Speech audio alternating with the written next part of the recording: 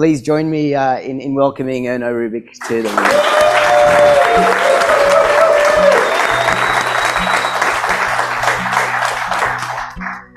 Firstly, Ernő, I have to ask, how many times do you think someone's thrown a Rubik's Cube against the wall? I'm not counting.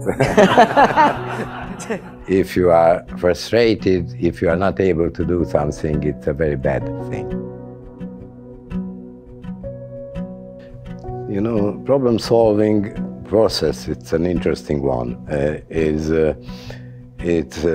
a process that means it's not happened at once. After it's done, it seems it was happened easily, but it's not the natural way. In the natural way, we have difficulties. The natural way, we need to try to simplify it. If you have a problem, usually the problem contains elements of problems. If you are taking apart these elements and try to concentrate only one, and after that the next one and the next one, if I'm doing this, what will be the result of it, and so on and so forth. And that's life. And to be able to live, you need that kind of connections and understanding about your surrounding. To be able to make progress, you need to be creative. That means you realize the possibilities. It's not enough just dream about the possibilities, but you need to do something for it. Usually we give up too early before find the solution and let other people do it.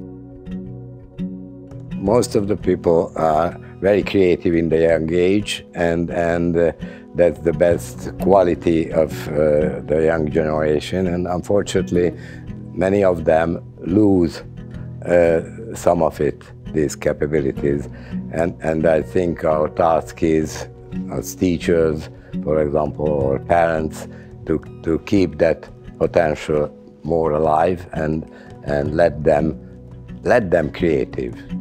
In my view, the main task of the school is not to teach you about facts and data, but to teach you how to find the data, how to learn. The process of learning, that's the most important thing, and to using that capability and experience, you can beat all of your problems in your life. The important lesson is it's only depend on you what you are able to do.